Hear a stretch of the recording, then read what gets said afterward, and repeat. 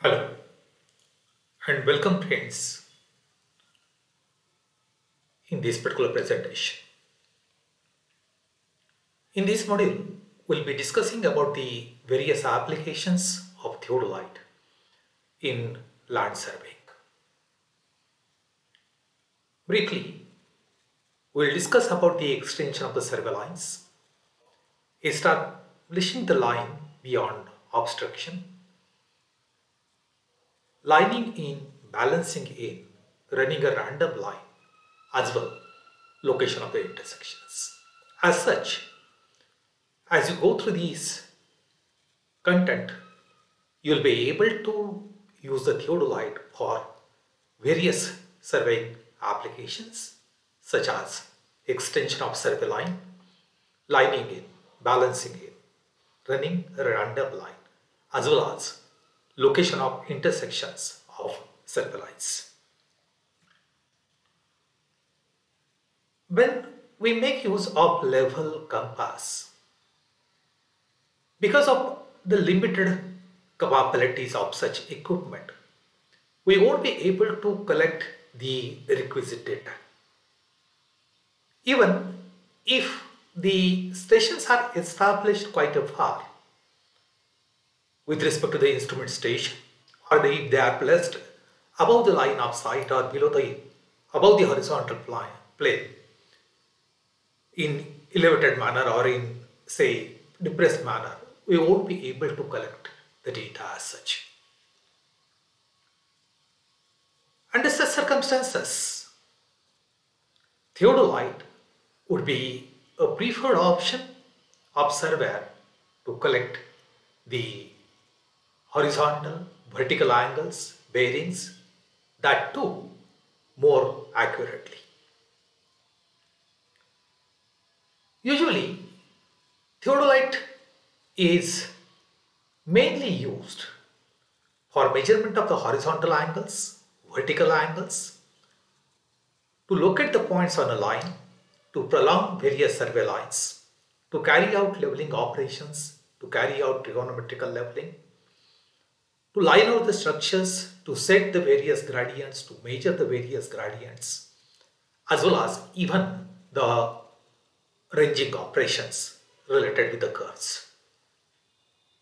Though, just for sake of understanding, the list of applications is given here. The surveying operation attracts many operations which can be facilitated by making use of versatile equipment like theodolite. Let's try to understand the first application.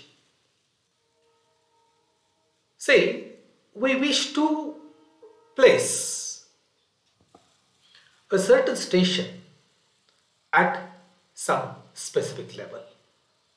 Say for example, we wish to place lintel level with respect to plinth level, or we wish to set the ceiling level with respect to plinth level. So under such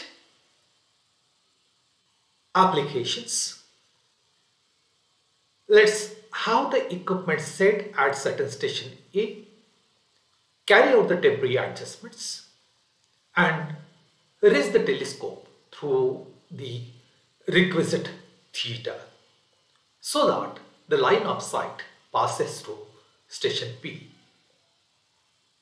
So as we measure this particular theta with respect to horizontal plane, the vertical ordinate V can be determined as d tan theta. Hence, the aerial of station B can be determined as HI plus V. As you know, the height of instrument can be determined with reference to the station on which the equipment is set, or by taking the backside on a point of known elevation. So, here the way we discussed about the determination of RL of B, The way I was trying to discuss initially, if this particular station B is to be set with some definite RL, now the corresponding theta needs to be worked out. Telescope will be raised through that particular theta the way we discussed about the setting the vertical angle, and as the equipment is turned in the requisite direction with that calculated computed theta, will be able to set that particular station at requisite order. Typical application is extending a survey line beyond the station. Say for example, there could be extension of road, pipeline, building lines, etc. So in order to extend this particular line, such as line AB towards CD, say Z, we can make use of foresight method, or we can make use of backsight method. Say if we wish to adopt this particular foresight method, set the equipment at station A, carry out the temporary adjustments, then bisect the station B, clamp the equipment so that there won't be the rotation in its horizontal plane by making use of upper clamp, lower clamp. Then as we look through this particular station P, and as we continue the line of sight towards C, D according to way they are placed in, we will be able to measure the distance with respect to station A up to C, and their position can be marked. Similar operation can be done for D, etc. till we reach our last station. Say if we wish to adopt backsight method, now set the station at B, carry out the temporary adjustments, clamp the equipment, have a backsight on station A, and now transit the telescope towards C.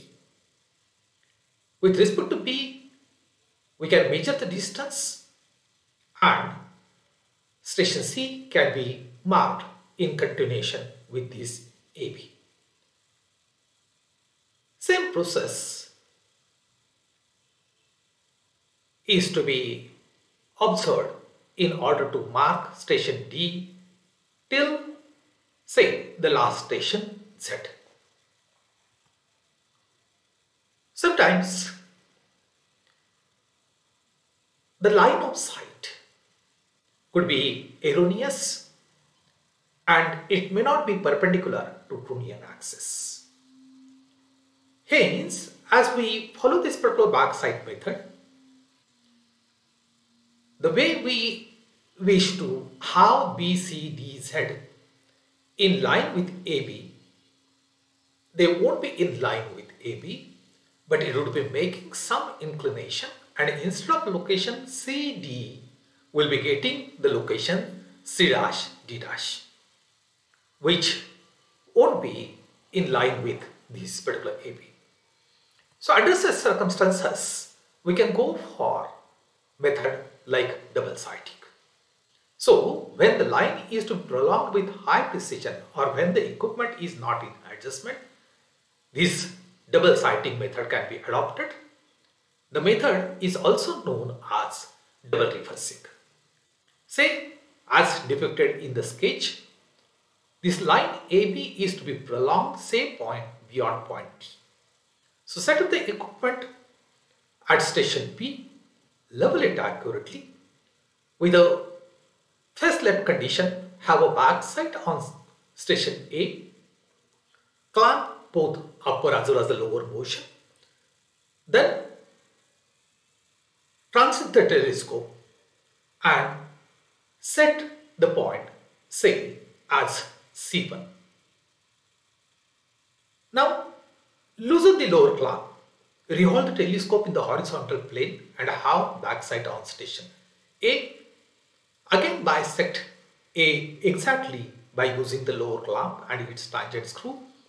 So the instrument will be having its face right condition. Transit the telescope and establish point C2 as we wish to have the exact location C. For that, C1, C2 needs to be connected and exactly bisected. Here, what we get is nothing but station C, which would be lying in the line of AB.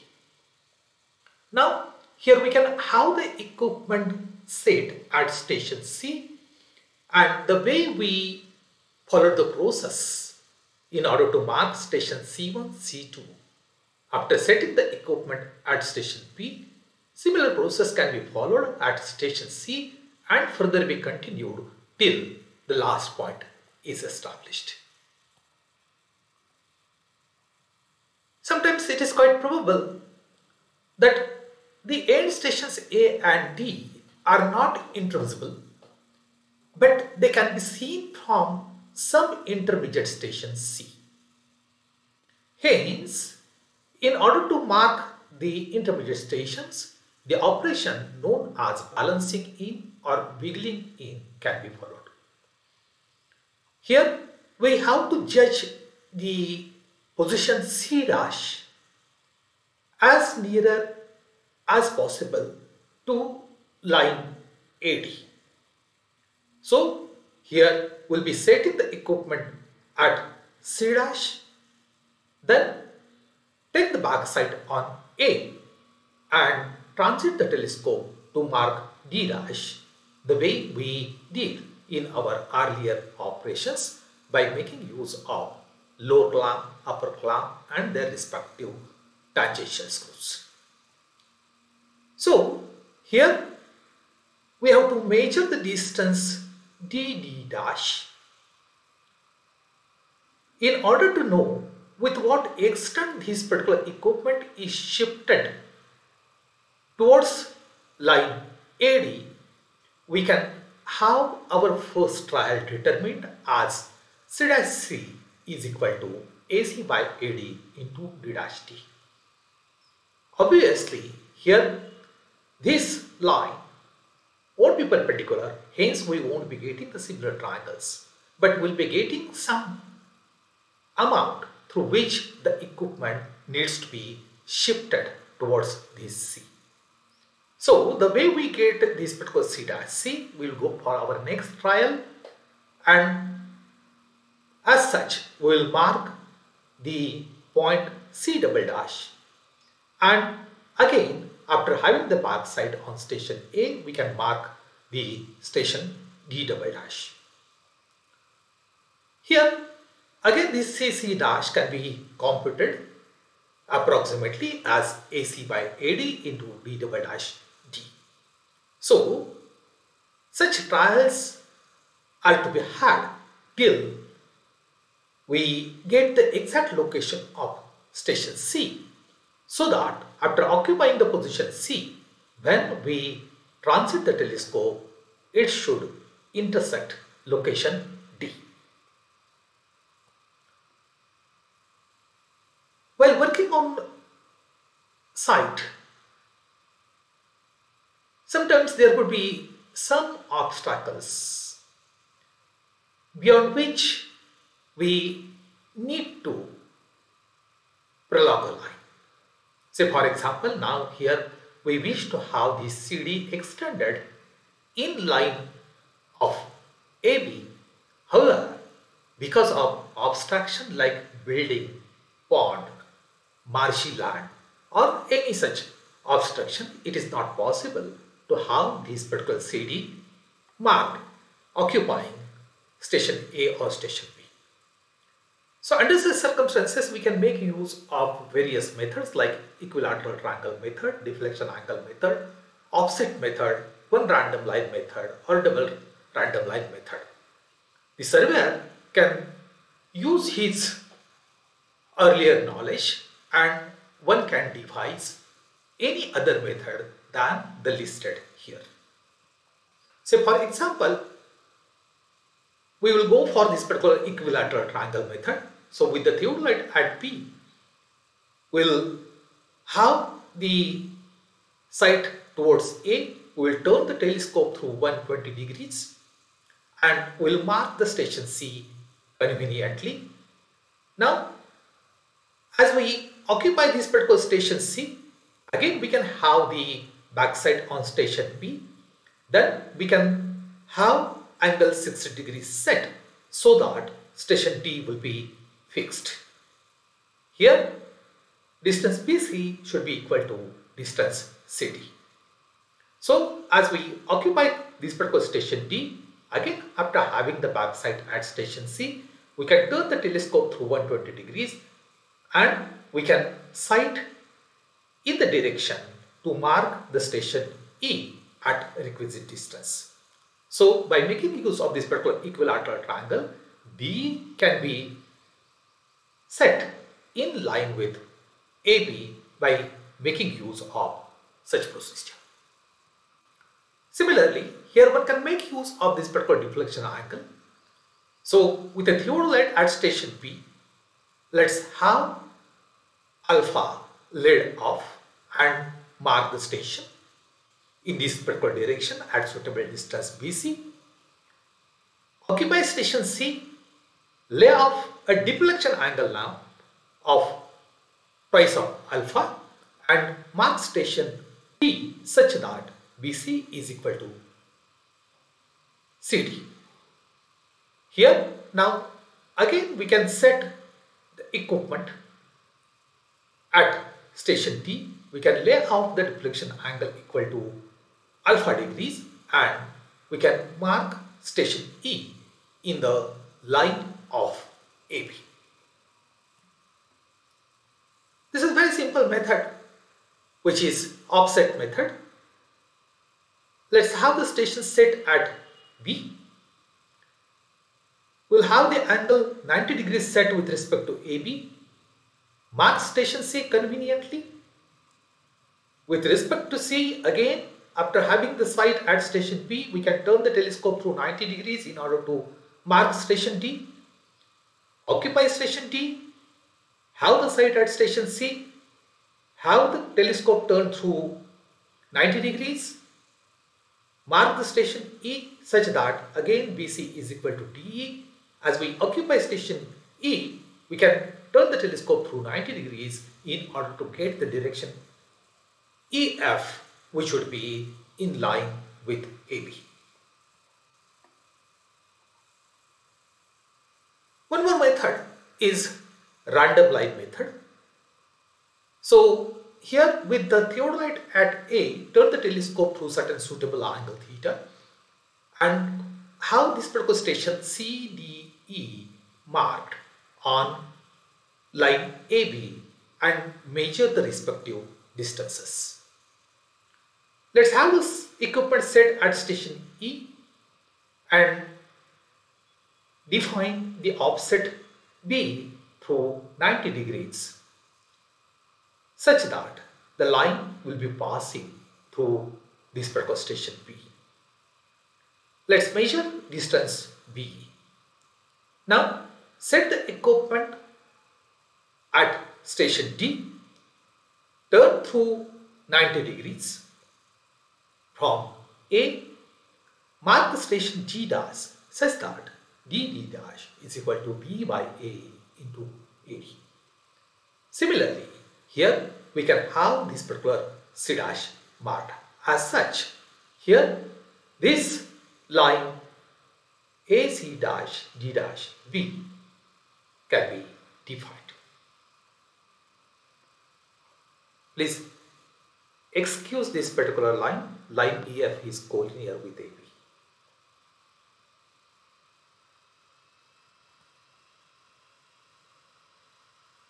In the similar manner, we can follow this particular double random line method also.